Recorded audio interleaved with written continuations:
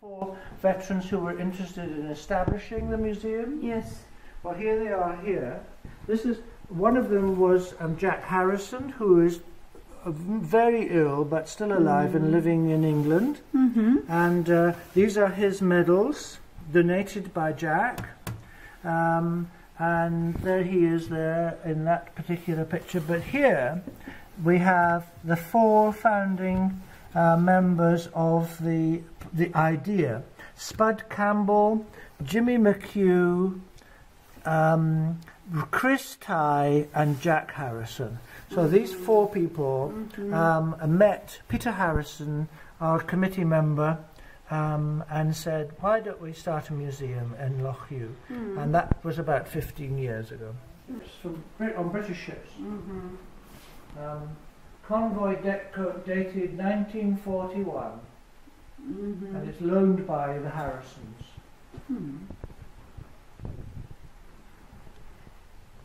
But it shouldn't have this in the picture. Yeah, I know. That's a form that we put on anything when we store it. Yes, yeah. Do you want me to take this away? No, well, okay.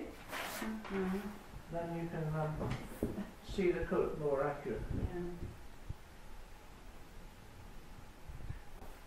From the Norwegian coast, and here we have our Russian corner. Much of it is packed away, unfortunately, but you can see photographs here of events in Russia. Now, where in Russia? Do you recognize the events? What does this say here? This is Archangel. Is that Archangel? Yeah, this is Archangel. So there's a whole load of these naval cadets. Yes. Oh, this is all Archangel. You know. Wow. And oh, I recognize all these people, all these VIPs. You know, coming.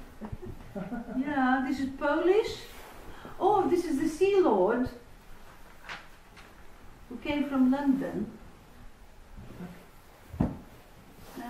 Canadians. Sorry. Polish, yeah. We had to remove all the stuff that was laid here because of the storm. I've got these things and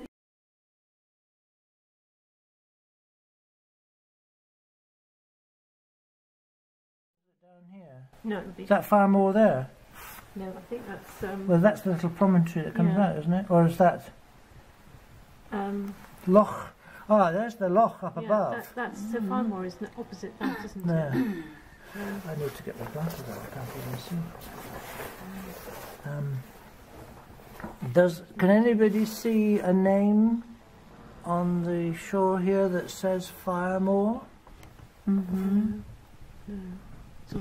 Are we going to see Is now that the school the there? memorial? Yes. Yeah? But show me where The this memorial is. is up here at the end of the road, isn't there? Here.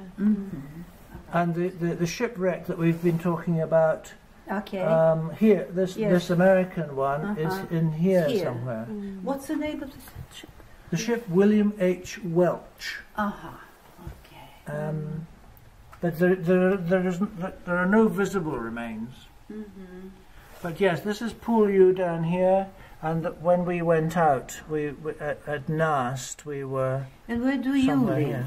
What, in Gairloch? Yeah. Down here. Oh, I see. This is where we met Elena this morning. Okay. And so this is the loch that you are looking out at, Loch Gairloch, from my house. Okay. Yeah. And we're going up here now. After we've been to there, we're going now here. Yes. Then we've got to go all the way around there, up to that side. Because you see all these markings? Yes.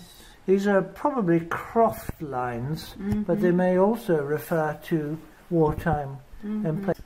Murmansk was expected by the... So close when to they came, Norway. it was just a pack of wolves of those submarines they were expecting. But when they went here, you see they actually were in safety. Safer, only the Except planes. you can only get there in the summer. But the planes, the German planes, could reach there. They would go. That's why Frank, he would say, we would not stay here long. We would go to Spitsbergen. And where is Spitsbergen?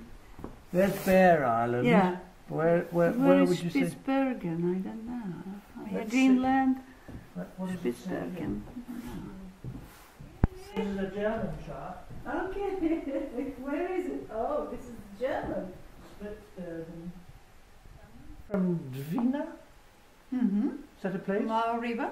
An oil Northern painting Naval. of birch woods in the snow, very well painted, impressionist style, and a load of softwood, deal wood he thinks, planks.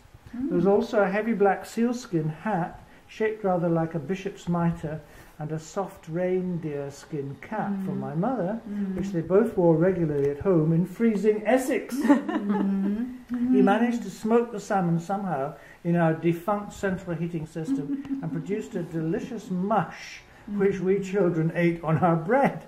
My brother has the painting and the wood was put to many uses. And that's all I can remember. My sister, who's older, says he definitely did meet Uncle Joe, which is the nickname for Stan. By this time, the second front had been opened, which took the pressure off the Russians, and they were showing their gratitude instead of the hostility with which his first convoy was met. And here's a poem that the Rear Admiral wrote. Seal skins, they were very beautiful, very warm. This would keep them warm. Yes, definitely. Is this sheep? Yes. So, in the whole operation, that scroll there, which we've taken out of its box for you to see today, and we're going to have to put it back because it will fade. Yeah? This is the actual typescript of a report of the battle in the Barents Sea in 1942. Written by a telegraphist on board HMS Scylla, which was the commander's ship. HMS Scylla. I can't remember what class she was, possibly a